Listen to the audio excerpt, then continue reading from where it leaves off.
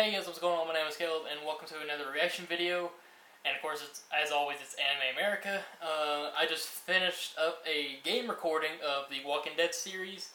It's Season 1, Episode 1, of course. So, since Season 3 is going to be coming out at the around middle of December, I figured since I wanted to get it done, I might as well go and try to get all Season 1, the DLC, and then Season 2 done before it all gets out. So, yeah. But anyways, what I'm going to be reviewing, well not reviewing, but reacting to today is the top 10 fathers in anime. And they already show Maka's dad from Soul Eater, so this should be great. Ay. Without any further ado, let's go!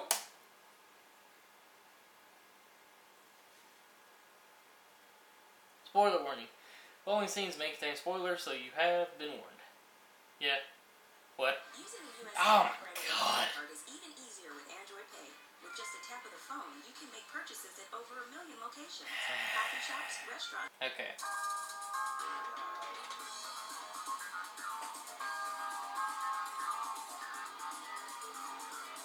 This is an older one.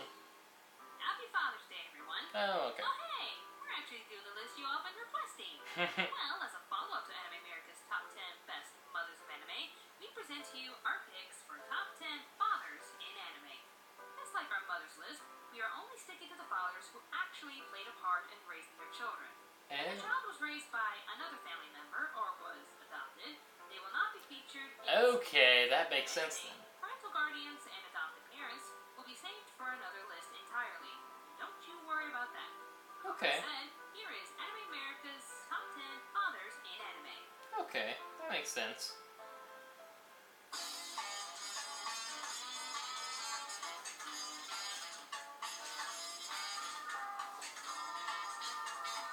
Number 10. Maze Hughes from Full Metal Alchemist. Nope. Nope. Only Nope. 10? Nope. Perfect.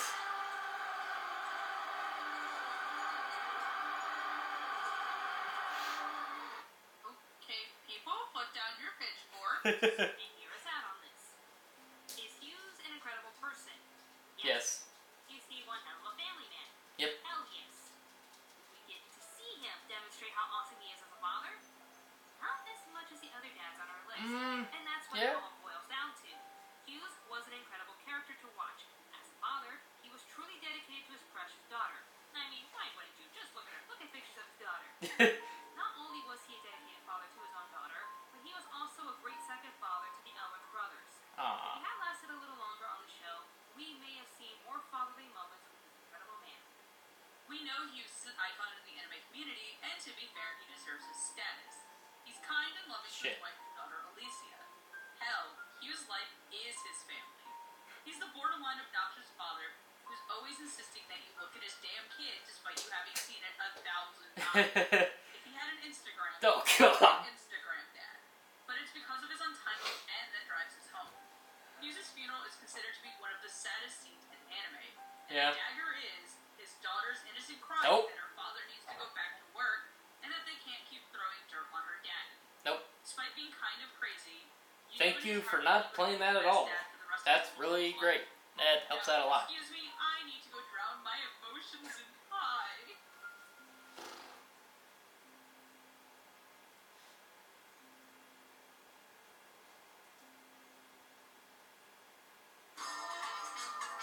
Number 9. Poor Hughes.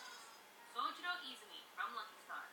Sojiro is a writer, photographer, and a hardcore otaku who fell in love with a sweet woman named Kanata. She was his muse, his inspiration, and his dream. They were a pretty happy couple since they got married and had a beautiful daughter together. Unfortunately, Kanata's illness caught up to her, and she passed away shortly after their daughter's birth. Now, you don't really get to see him grieve in the show, but just take a look at the screenshot as an example. The man lost his love and the mother of his child. Even with all the pain he suffered from Kanata's death, he still carried on to raise one of the coolest characters in anime, Konata Izumi. Like father, like daughter, Sojiro kept to his character and raised his daughter to appreciate the things he likes. He takes her to conventions, watches anime with her, and even bribes her to study harder with gaming consoles. Oh, that's Now, if cool. you ask me, well, is this relationship realistic? my dad. I developed my love for nostalgia, Disney history, and animation because my dad is a bona fide nerd. So yeah, I could relate to this father-daughter relationship. Overall, we were able to get one of the funniest. This will probably be me. So, she has an amazing yeah. dad. And now for something completely messed up. Gendo gave his son a robot. Get in the Eva, Shinji! What? And a Marine. Knew nothing about that. Okay. Tatsuo Kusakabe from My Neighbor Totoro. My name is Now I Totoro. know the main focus of the story is around Totoro and the two little girls, but this man is just a great person. Not only is he a college professor and the father of two little girls, but he also cares for his sick wife who has to stay at the hospital for her treatment. Now that's dedication. He has a serious career, but he still has time to look after his two girls. My head's being blocked by the beanie, so. This man is just a grade A family man. There He we also go. listens to his girls very well. In a lot of movies, whenever kids talk about seeing a strange creature of some sorts, the parents will automatically laugh it off as kid stuff, or scold them for lying. Tatsuo will not only believe his girls, but he also encourages their curiosity as he talks to them more about Totoro. So we basically have a genuine family man who truly loves his daughters and gives them the attention any kid needs. What more do you need? Tatsuo is a great dad. Okay. Number 7. Ranko Fujioka, Boron High Oh, School. God. Okay, again, pitchforks down. Ranko Fujioka is a kick-ass dad. He respects Haruhi, raised her by himself after the death of his wife, and allows his child to express whatever gender identity they please. To a lot of you, I know that last point may not mean a lot, but there are many people who look up to Haruhi and Ranko because of this. And even if you don't, you can applaud Ranko's acceptance of this, even though he never bats an eye at it. However, he Okay. has one minor flaw. Shotgun dadism. Even then, it's his devotion to his rather mature Haruhi that endears Ranko to the masses, and makes the guy stand out in the anime community. To me, the best example of this is when the Lobelia girls kidnap Haruhi. Oh, And God. he sends them to the host club to get Haruhi free. So here's to you, Ranka.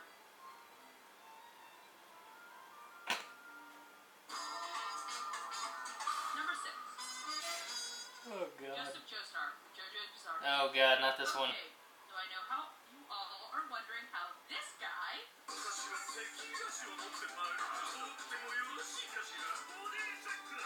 would ever make it onto a list of best dads. Well, let me introduce you to one Holly Cujo. Holly is the light of Joseph's life, and he treats her well. So when her son thinks he's going crazy and an evil vampire just ends on the body of your grandfather, causes her to become sick, what do? You fly to Japan, help with Jotaro and Steve, gather a ragtag team of stand users, including a dog for some reason, and track his ass down to Egypt to kill the son of a bitch for good. I know Joseph can be over the top, and a lot of his screen time isn't exactly focused on Holly, but he does help take care of Jotaro, and he does save her, which does earn him Father of the Year material. And for everyone asking, yes, I know about Part 4's Josuke. For God's sakes, everyone knows about Josuke. And I know Joseph wasn't a good father to him at first, but he grew to be. Overall, Grandpa Joestar proves to be JoJo's most bizarrely good father. And now for something completely messed up. Naruto got a fox for his birthday.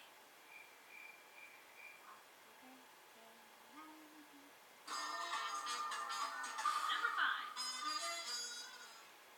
Really? Yeah. Really? Yeah. Go on. Vegeta from Dragon Ball Z. And to be fair, I'm surprisingly not the only one who suggested Vegeta.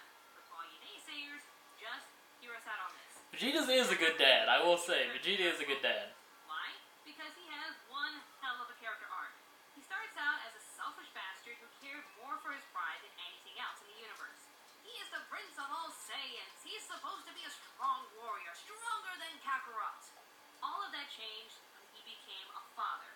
I'm sure it wasn't intentional. If anything, I think Team 4-Star had a more accurate portrayal as to how it all went down. Giggity. He slowly transformed from a selfish person into a proud family man. In time, he became such a proud father to his son Trunks, and he actually displays how much he cares for Bulma in some ways. I mean, come on, did you see Battle of the Gods? Yeah. Not only did he perform ridiculous acts to protect his only home, family, but he flipped out when Beerus slapped his wife. That's mine! Yeah! Oh, when I saw this, you have no idea how hyped I got. He took that like a champ and came back with twice as much. Killed in battle during the Cell arc? Holy hell, did Vegeta flip out! His son was killed, and he was genuinely mad. Still don't believe he's a better father than Goku? Well, let's make some comparisons, shall we? While Vegeta was mostly selfish and based his dumb decisions on his pride, Goku just flat out made dumb choices because, well, he's kinda dumb. They both love their families to the point where they will easily sacrifice themselves to save the ones they love. But let's just compare their sacrifices. Vegeta's fight against Buu was his ultimate atonement. He made Piccolo take both Trunks and Goten away so they wouldn't get hurt. His final message was for Trunks to take care of his mother. The final moment draws near. Before he makes the ultimate sacrifice, he calls out to his family. Trunks, Bulma, my doing this for you. And yes, even for you, Kakarot. Bam! Full atonement! Vegeta is just flat out awesome and one proud daddy. Now as for Goku...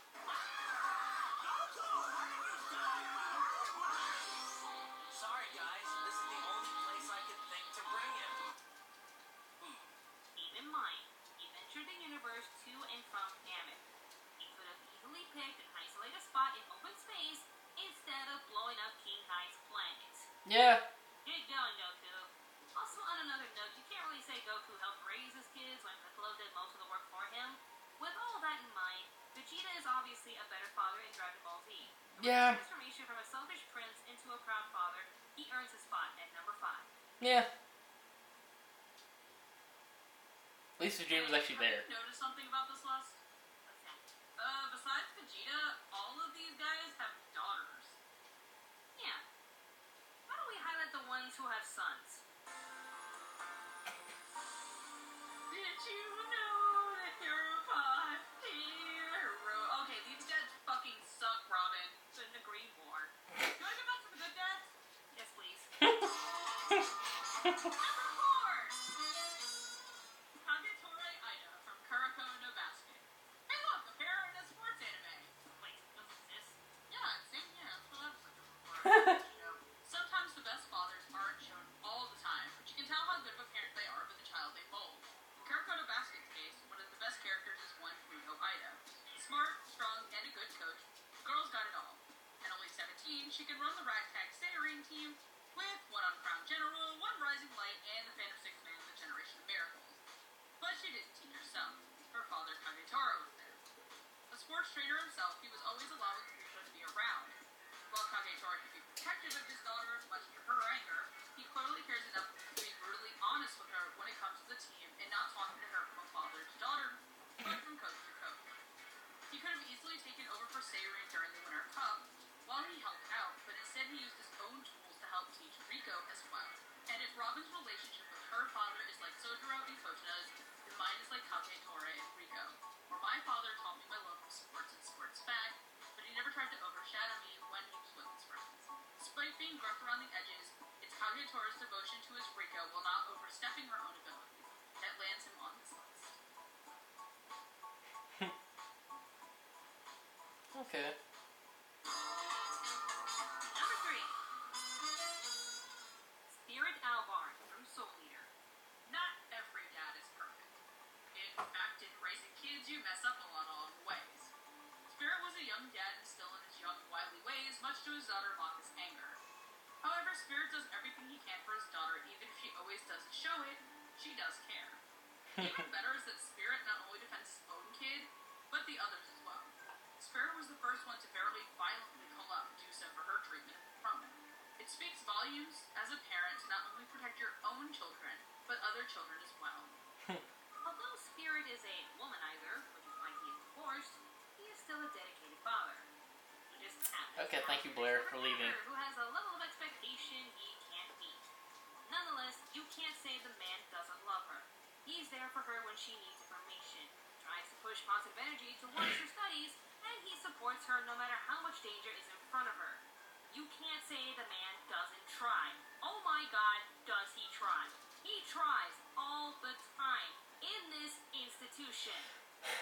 He becomes He prays. Oh my god, does he pray? He prays every single day. For a revolution. he becomes annoying. He tries so hard.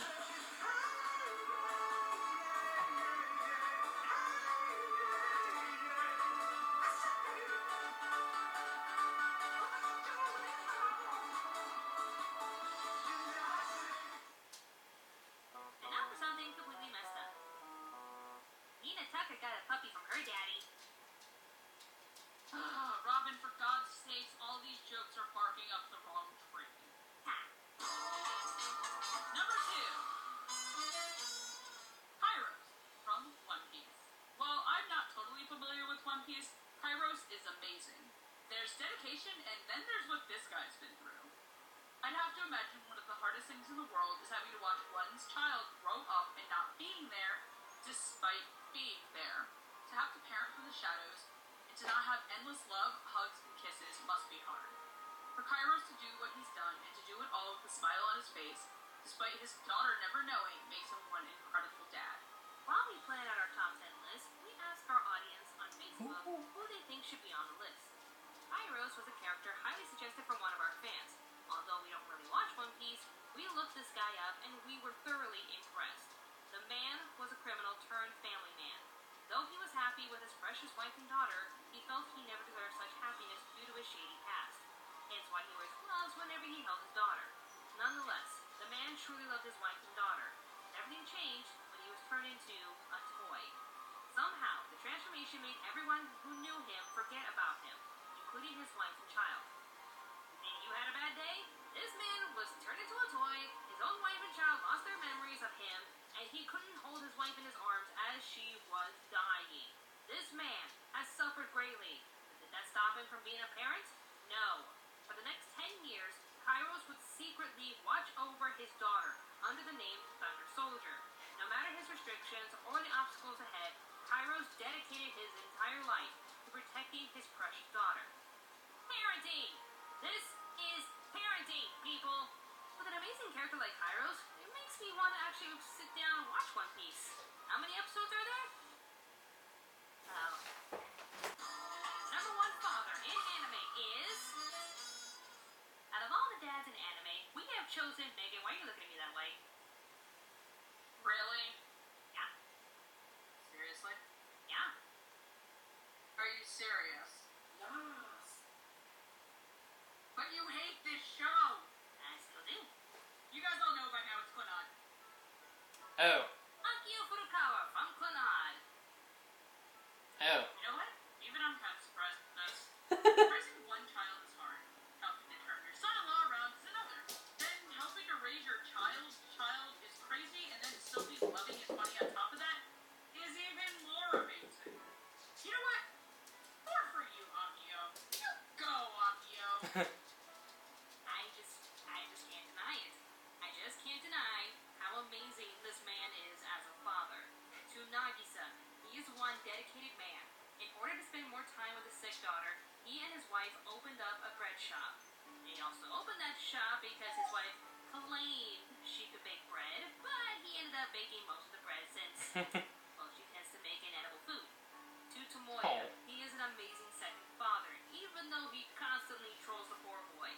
Now, their relationship can be summed up by one song.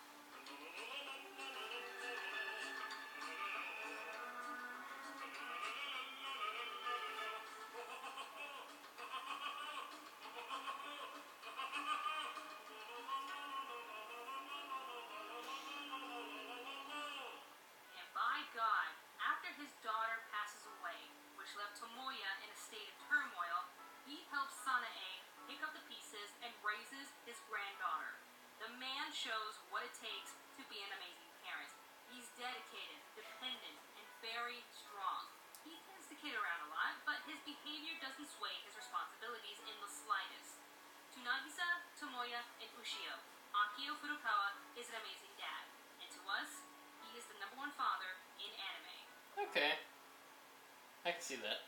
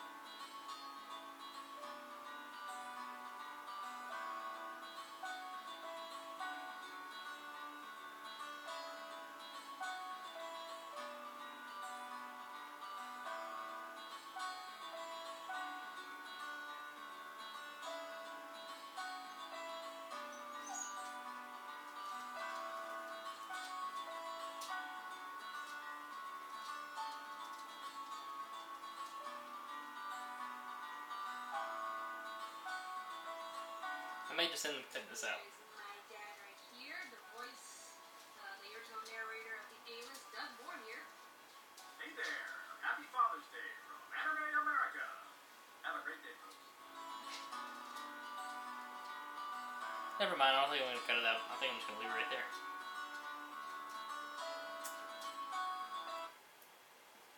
Alright. Well, I think that was an okay list. I liked seeing most of those fathers and everything. I thought Vegeta was perfect, to be perfectly honest. Oh god. Vegeta was good. I'm interested about Bleach, though, seeing Ichigo's dad. So, apparently Ichigo's dad is a Soul Reaper. Okay. That seems interesting, at the very least. Well, let me double check this. Okay. Okay, I got like 4 minutes left on this camera. I don't know what the hell I'm freaking talking about. But, anyways, I hope you guys just enjoyed the video. If you did, hit that like button down there. Comment if you guys got any more Anime America videos. I don't know why I said it like that. Anime. It's been a long day. I'm kind of tired. It's 4 o'clock. Haven't eaten lunch. So, subscribe if you guys want to subscribe for more of all these videos and future gaming content to return on my channel. Hopefully you guys enjoy it. And I guess until next time, I will see you guys later.